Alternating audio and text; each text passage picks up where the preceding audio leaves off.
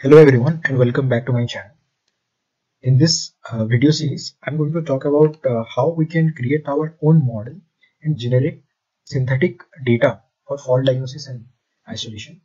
Why this is important? Because it often happens that when we want to do FDI task for any kind of system, we need the data from the previous fault scenario, but which is not readily available in any industry cases. That's why it can be very useful to generate data synthetically from a approximate model of the working system or the system under consideration. So that's why in this video series, I'm going to talk about how we can model a simple system. We'll start from a basic DC motor.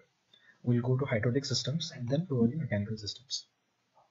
We'll model the entire system on our own and then introduce fault manually and get the synthetic sensor data.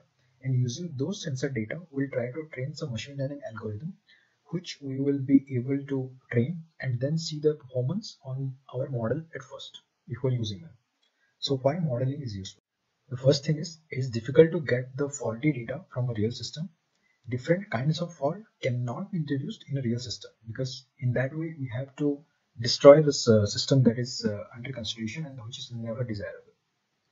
So it can be useful to have a working model of the system. We can generate synthetic data, train the machine learning model on this data, and then we can validate the performance of the simulation first. Finally, while doing the implementation, we can tweak our model a little bit and get our feedback from the real implemented system. So what are we going to model? So in this series, we'll try to, in the first video, we'll try to do the DC motor modeling using MATLAB-SIMULINK platform.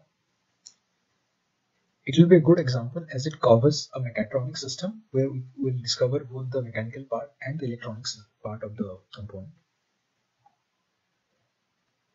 And then there will be two sensors in this model. First will be the current sensor and another will be the speed sensor. These two sensors data will gather and then we'll try to generate, train a ML model for fault detection and isolation tasks. This is how the DC motor will look like. There are certain parameters we'll go in depth in the following videos. So I'll give, after this I'll show you a simulation of what will be the end result of our model and how we can train an ML model on that. So in the end of this tutorial, we'll get a final model of the DC motor where we can get some inputs and we can see if there is any type of fault occurring or not. Towards the right hand side, you can see two plots. One is for residual 1 and one is for residual 2. If the mode is normal mode, if there is no fault in the system, then the parameter will be inside the threshold. Red is the upper threshold and green is the lower threshold. But if I add some kind of fault, some kind of parameter fault, let's say resistance fault, then we'll totally see one parameter going out of bound. So as soon as any parameter goes out of bound, we can say, okay, there is a fault and we can go on and do further diagnosis of that. And to get a better idea, this is how the introduction of fault looks like. We can get a signal builder in MATLAB-SIMULINK and see there is two kinds of fault. First is an incipient fault and another is a step fault. This is the fault trajectory and this is how it reflects in the ARR. So you can see how useful this can be to generate synthetic data for the AI models.